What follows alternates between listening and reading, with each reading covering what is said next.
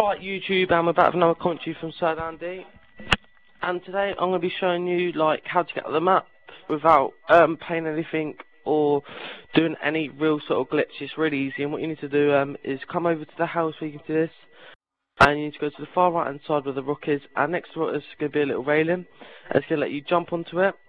So I missed it the first time, but there we go, second time. Then you need to run, jump and run over the glitch. And we've done this now, as you can see, like all the debris still there, sorry. So the zombies won't be able to get in, and it's really simple how to get back out. So yeah, if you'd like to like, comment and sub to YouTube, go and check out the rest of the content, that'd be much appreciated. And yeah, that's just a quick video, and that's peace out, people.